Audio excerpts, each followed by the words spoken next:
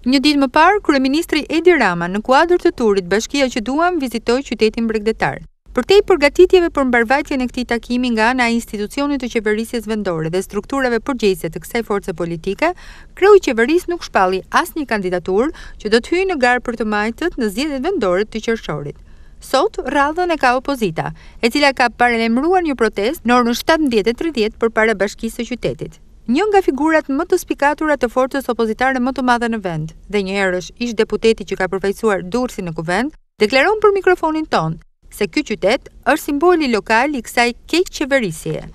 Ne sot protestojmë për të gjithë këtë keqqeverisje që ka kapluar vendin, po mbi gjitha Durrësin. Durrësi është simboli lokal i keqqeverisjes së Edi Ramës.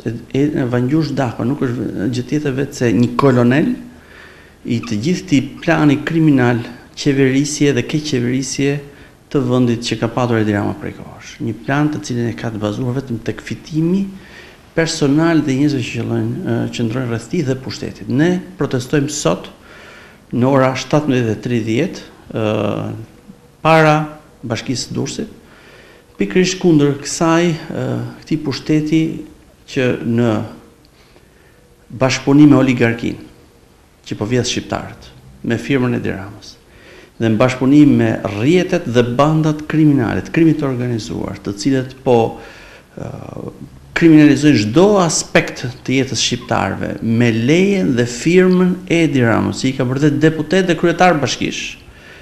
Pra, pikërisht kundër kësaj të keqe, ne protestojmë sot në Durrës.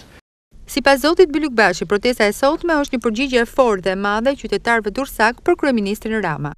Do të jetë një përgjigje e fortë dhe e madhe që japim ne, jo vetëm atij takimi të dështuar që Edi Rama bëri dje, ku me në stradinizmat e tij u tall me durrësakët që kërkojnë punë, kërkojnë dinjitet, kërkojnë qetësinë në një jetë normale, por megjithatë keqqeverisjes me cilën ai ka bërë që ky vend në 6 vite të humbasi të gjitha shanset për qeverisje normale, jetë normale dinjitoze dhe integrim evropian. Ndërkohë, opozita ka deklaruar se do të intensifikojë protestat në mbar vendin.